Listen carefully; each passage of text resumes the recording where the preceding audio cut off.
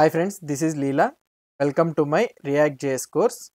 In the previous video, we have seen how to use the JSX in the React code we have seen, and also the syntax and expressions and all those things for the JSX, how we can write, we have seen. Now, you will be getting a doubt that what is the use of using this, what is the use of this JSX? So, I know this HTML long back, so I am writing the HTML from long back. So, why I need to leave this HTML and all those things, I need to write this JSX. You will be having a doubt here. Now in this video what we will try to do is using this JSX and the normal HTML, how the React performance will be increased. Let's try to see in this video. Now what I will try to do is, here I am having one index.html, right? Now I am having one app. Here I will try to write one app1, and in the same scenario I will try to write the app2.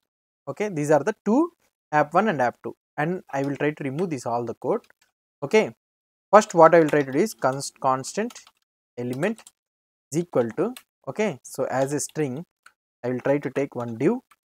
So hello world, I will try to take another div. So I can write double lines, right? Hello world, and what I can do here, I can take the another div or other, put type is equal to text. You can write like this. Okay, so another one will be the, so this is the HTML what we need, what we can write. So now I want to add this HTML to this one. So what I can do, document dot get element by id of, so first one app1 I will try to take dot inner HTML. I can write directly dot inner HTML, okay, equal to element I can write, right? Now if I try to check the output, I am able to get this hello world, and input box also I am able to. So perfect, this is perfect, right? Now what I want to do is, so the same scenario I want to implement using the React.js. So how I will do, you will be having the JSX, right? So constant element2 equal to react dot, okay, we'll use this one of using the JSX thing, react dot create element of, okay, so we'll be having first one will be the div, and next one will be the null, and here I can use react dot create element of, another one will be the div, the next one will be the null. Here I can write hello world like this, hello world.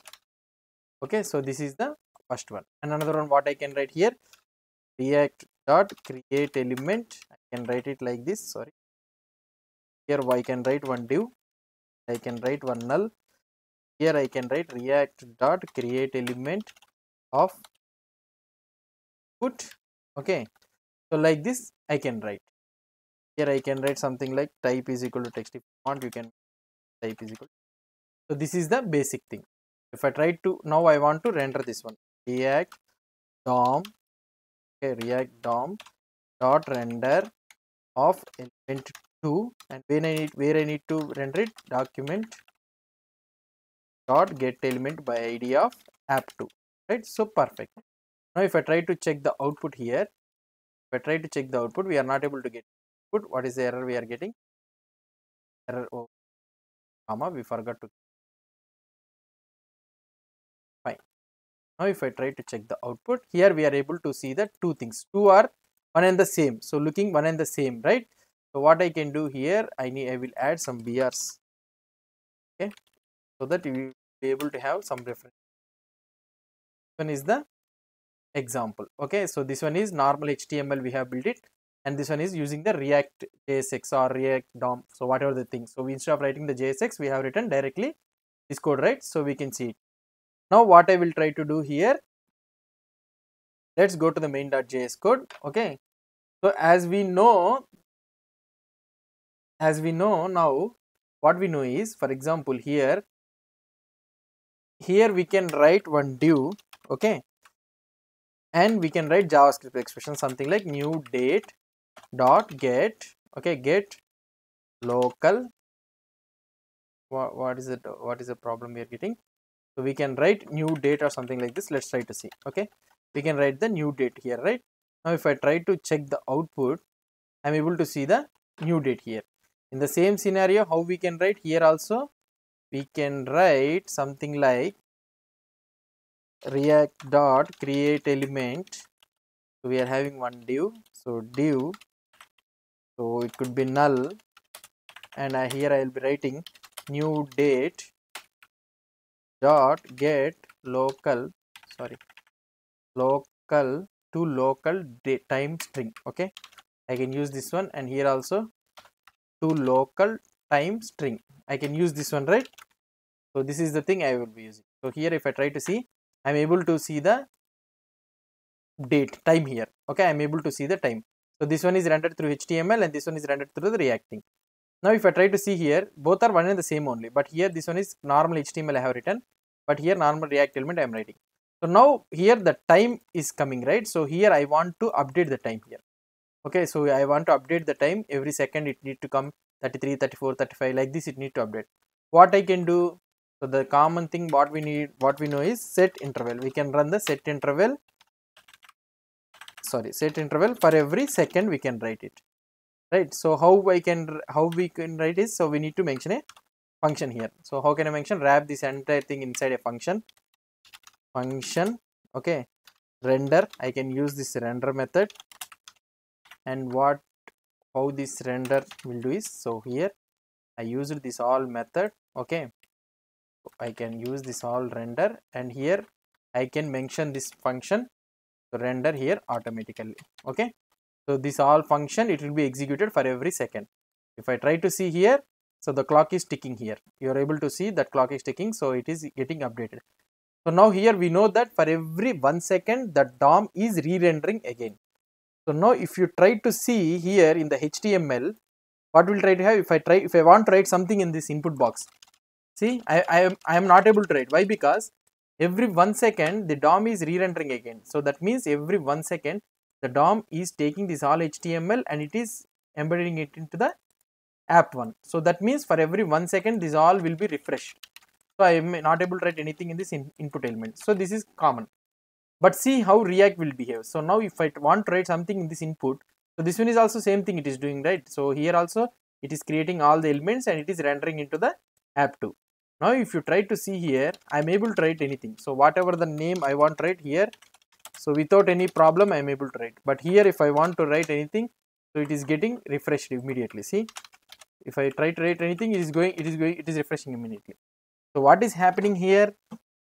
So this is the advantage of the React.js. So if I try to see the element, if I go to the elements here, if you see the code, okay, so here the app1 entire div is refreshing. But if you go to the app2, okay, this is rendered through the React.js, this entire is not refreshing. Only that thing what it is changing here, only the timer. The timing is the only thing refreshing. So that is the reason only this div is refreshing. But here the HTML, when compared to HTML, so entire div is completely it is refreshing. See, if you try to open this one, I am not able to open. Why? Because entire div is coming here. So this could be a painful task. Why? Because you know that JavaScript is very fast. So JavaScript is very fast. As we already discussed, JavaScript will be very fast. So the JS engine, whatever the JS engine will be having, it will be very fast. There is no need to keep a name for that one. So very fast. The only problem where it will comes is rendering into the DOM. So when we want to access the DOM elements and we want to write or we want to replace element, update the elements, there it will be taking slow. So there the JS faces the problem. So it becomes slow. So in order to overcome this one, so React.js uses this virtual DOM. So now you will be able to understand this virtual DOM concept. So whenever if we want to render this entire HTML, so this one, the React DOM, virtual DOM will not render everything. Okay, here the HTML it is rendering everything, but the React DOM, the virtual DOM will not render everything. So it uses the diff algorithm. If you understand this one, it uses the diff algorithm. It uses the diff algorithm, most famous algorithm. It uses diff algorithm to replace what are the elements that are being updated in the next render. So it has the previous copy and it has the copy present. It need to be rendered. It will check with that copy which is already present in the memory. So it will check that one. So whatever the things it is updated, those things only will be rendered into the DOM. So the already existed elements will not be re-rendered again. So this increases the performance boost very much. Okay, so this is the main benefit of using this all react.createElement and all those things virtual DOM. Okay, so with the normal HTML we cannot achieve this one. So by using this virtual DOM, the performance will be increased so much. Okay, and another thing what we can do, what I can say is, so these all the thing, whatever the checking algorithm, checking these all things, rendering elements and all these things will be happen only in the memory. So as it is happening in the memory, it will be very fast. It is not happening or anything. The previous copy will be kept in the memory, and whatever the DOM it is coming, it checks with the thing in the memory itself. So that in the memory itself it is happening means it will be very fast. So whatever the things it will be updated, it will be updated. Okay, this is the benefit of the React virtual DOM concept. Okay, if you go to the React here, so if you go to the get docs thing, and if you go to the rendering elements, you will be able to see the concept here. So here if you try to see, so here you will be able to see the clock ticking. So this is the same example what I have told, they have explained you in a simpler manner. So this is the virtual DOM concept. It uses the if algorithm. Okay, so they will be writing it somewhere. So another thing you need to remember is React elements are the immutable elements. Once you create an element, you can't change its children and attributes. Okay, so this is the concept of the virtual DOM. So this is the advantage of virtual DOM, and this is the advantage of using this react.createElement and all those things concept instead of using this HTML.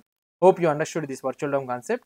So in the next video, what we'll try to do is we'll try to install the React.js, how we can install the React.js.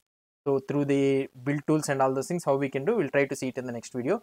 And next onwards, we'll try to learn one by one concept. We'll try to dig deeper into the React.js. Okay, if you have any doubts or any suggestions, please post the comments below to this video. And if you like this video, please do support me by subscribing to my channel. Thank you.